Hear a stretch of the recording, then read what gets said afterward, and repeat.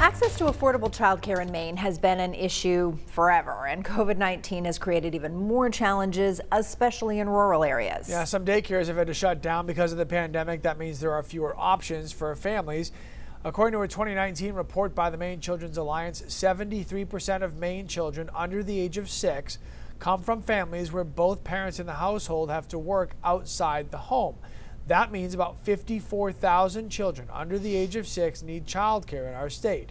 The report also found that a typical Maine family spends 11 to 22% of their income to pay for full-time childcare. The federal benchmark is 7%.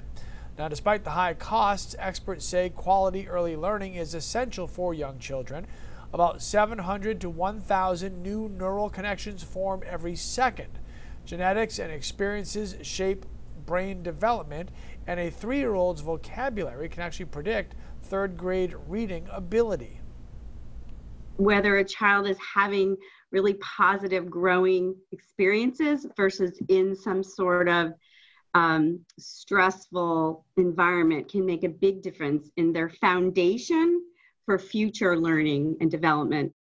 Now, coming up the next half hour, News Center Maine's Chloe Thibault will tell us about one child care facility in Gardner that is adapting to meet the needs of rural families with children of all ages during COVID-19.